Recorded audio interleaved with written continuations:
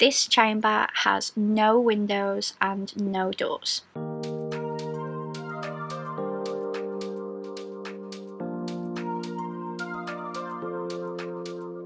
Hey guys, welcome back to my channel. Today is the 19th day of Vlogtober and I am here with a first look / book review. So this is the Phantom Manor book that Park Pioneer picked up for me from Disneyland Paris. If you didn't see my Magic Mail unboxing, I will leave a card up above. I am wearing my Haunted Mansion spirit jersey for this video because I absolutely love the Haunted Mansion. So when I first started my channel in 2018, I really wanted to incorporate books because I used to be a book review blogger. So from 2019 I started to do a monthly TBR video, which was saying what books I wanted to read. I'd report back on books I had read, but there were two problems with it. Mainly the first one was that because I pre-film, I didn't show you all the books I actually read that month. I showed you how many books I'd read by the time I was filming the next one, so it was a bit problematic. That still kind of happens with my favourites videos, but not to such an extent. And also the videos just didn't do very well at all.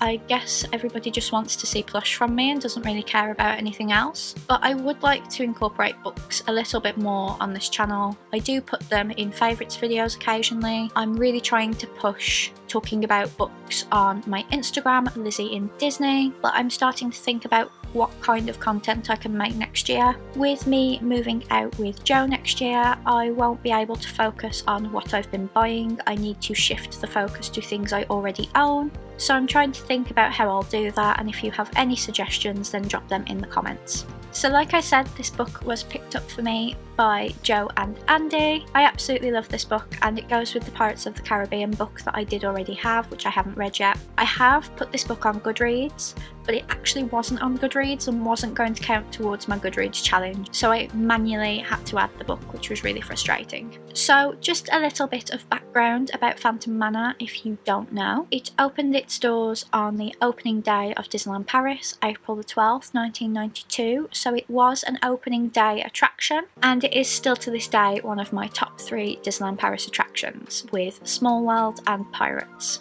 I must admit I haven't been on it since its renovation, as it closed on January the 7th, 2018. I went in March 2019 and it wasn't open yet. The soft opening was the 30th of April 2019 and the official opening was in the May. So if I had gone on my cancelled birthday trip this year, that would have been the first thing that I did, as I'm really excited to see the changes to it. This book kind of spoils it for me, but it's been over a year since it reopened, so it was bound to get spoiled for me eventually. So this is the book. It was produced by Inside Ears in 2019. It's only 99 pages long. It does look longer than that, but it only took me an hour to read because there's a lot of pages that are just pictures. One criticism I do have of it is that sometimes there is light text on a light background, which means that people with dyslexia will not be able to read it very well. So it would have been really nice if it had like a CD with like someone reading the book to you. That would have been really helpful. I have very awkwardly filmed me showing you the book, so I'm going to start doing that now. It's by Jeremy Neuer and Matthias de Guyon, and it's a bilingual book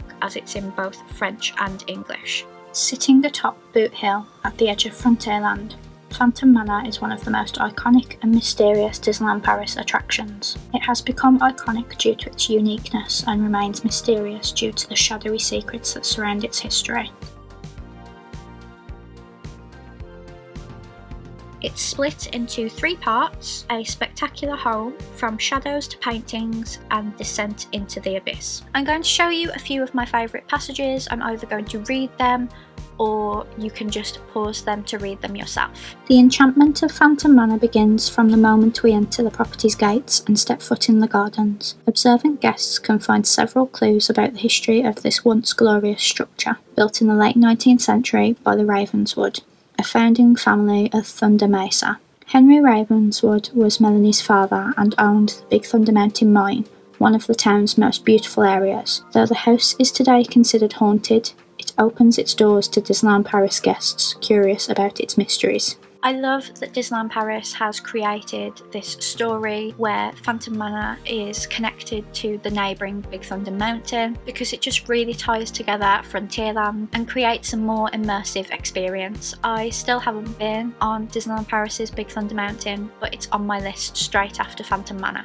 I'm obviously not going to read the whole book because we would be here for over an hour, so instead I'm going to share 5 facts I learnt about Phantom Manor with you guys. So fact number 1, the plaque at the entrance is based on Disneyland's, so that they all tie together as Haunted Mansion attractions. However, the demon at the top of the sign was based on Ludwig van Beethoven for this one. Fact number 2, the Manor's designs are based on original Disneyland drawings by Imagineer Harper Goff. The Haunted Mansion, created in the 1960s by Walt Disney and his Imagineers, is legendary in Disney parks. Though there was no question for Disneyland Paris designers that it would be included in the European park, they thought long and hard about where it would be constructed.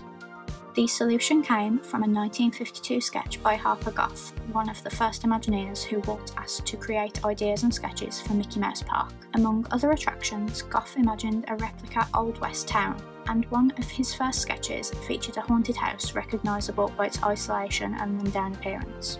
And Phantom Manor is the only Wild West themed haunted mansion. At the top of Boot Hill rises the impressive house that we call Phantom Manor. The shadow of its former self, the exterior of Phantom Manor is a unique case among Disney parks. It is the only attraction of its kind that is done in a Wild West theme, and the only one to this day that has a deliberately dilapidated appearance, a unique way to tell its story through architecture. Fact number 3, the 2 main characters are inspired by classic literature, which I absolutely love because Great Expectations was one of my favourite books to read when I was at school. The story of Phantom Manor is centred on Melanie, the abandoned bride who should remind guests of the attic bride of the Haunted Mansion at Disneyland Resort in California. But at Phantom Manor, Melanie takes on a more central role. Her character development was influenced by classics in European culture, particularly Great Expectations by Charles Dickens, which features the iconic Miss Havisham, who wears her honeymoon clothes for years as she awaits her beloved's return.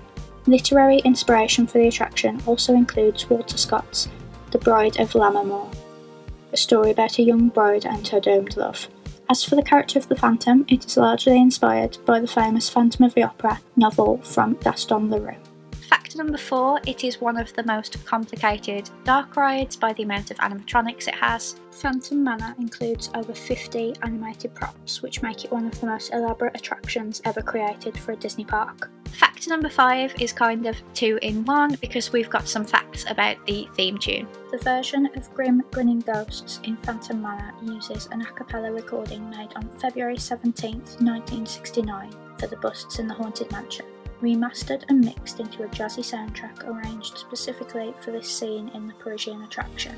John Debney's enchanting lyrical score was recorded in London's famous Abbey Road studios, where the Beatles recorded, as did John Williams for Star Wars.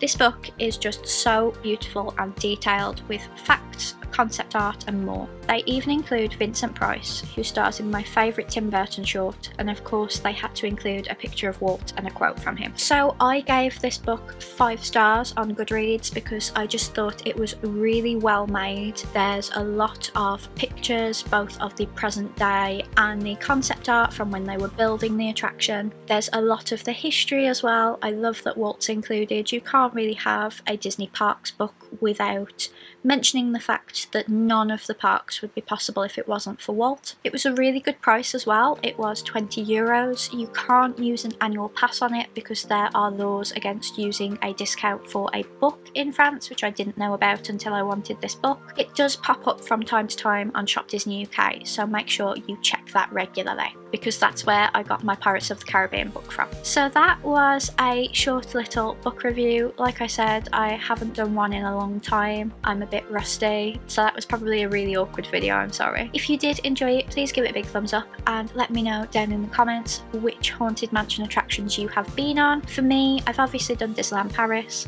I've done Tokyo Disneyland, which is the only one that's in Fantasyland, I've done the original in Disneyland California, and I've done Walt Disney World in Florida. Thank you so much for watching guys, and I will see you tomorrow for another video. Bye!